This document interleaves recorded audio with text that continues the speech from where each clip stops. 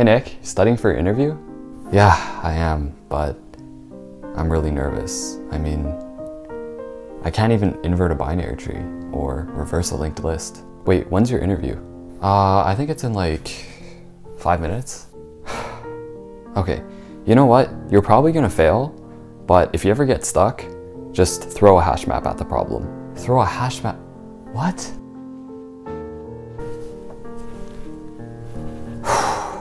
Okay, it's time. Hey Nick, I'm Nick with a K, and I'm a senior software engineer here at Facezongoogappflix. I'm just gonna send over a coder pad and then we can get started. Yep, sounds good. So here's the problem. Given an array of integers nums and an integer target, return indices of the two numbers such that they add up to target, and you can just assume that there will always be a solution. Huh, what an easy problem. I did this last night, but I'm gonna pretend I've never seen this before.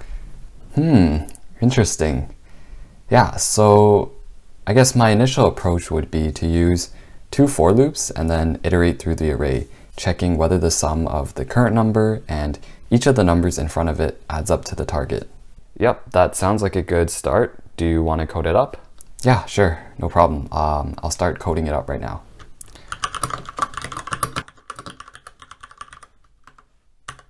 And then in the event that there are no solutions, then we can just throw an error. Yeah, so that should work, and its time complexity is O of n squared, because for each element we're looping through the rest of the array to find its complement, which takes O of n time, and also the space complexity is O of 1. Okay, that seems all right, but it's a bit slow. As you mentioned, it's quadratic in time. Do you think you could make it even faster? Of course. I knew this was coming. Yeah, so we can just sort the array first, and then use a left and a right pointer, and move those towards the middle of the array accordingly, based on whether the sum is less than or greater than our target. And so the time complexity of this solution would be O of n log n, because we need to sort the array. And then we also have just one pass through the array, which is O of n. And also our space complexity will be O of 1. Yes, I did it. I definitely passed the interview. Well, yes, this is a bit better, but it's still kind of slow. I want you to think of a solution in linear time. What? Linear time? I thought I already got the optimal solution. There's no way you can make it even faster. Well, I guess we could, maybe, instead of doing what we had before, we could instead do... Nick, we only have about 5 minutes left, so if you can't think of a better solution, don't worry about it. Come on, Nick, think. Think! What could we do? Man, I'm so stuck. Wait, stuck. If you ever get stuck, just throw a hash map at the problem. Throw a hash map at the problem. Hash map, hash map, hash map. That's it. I'll use a hash map. Yeah, so we can use a hash map. We can just iterate through the array and find the complement of each number.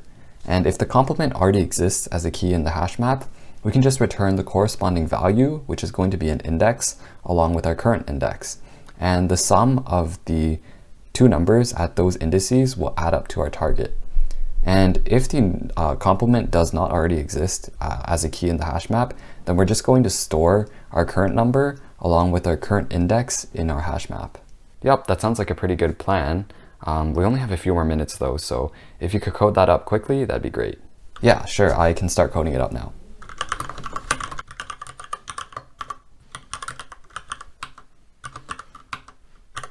And then again, as I mentioned, in the event that the complement does not exist in the hash map, then we're just going to store our current number along with its index in the hash map. So that should work. And in terms of time complexity, we're only looping through the array once. And since hash maps have constant lookup times, this algorithm is simply O of n in time.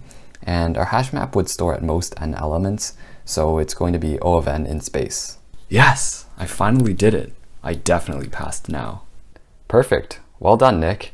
That concludes the interview for today. Keep an eye out for an email to schedule your next interview. All right, have a nice day, Nick. Thank you, you too. Wait, Did he just say next interview? There's more?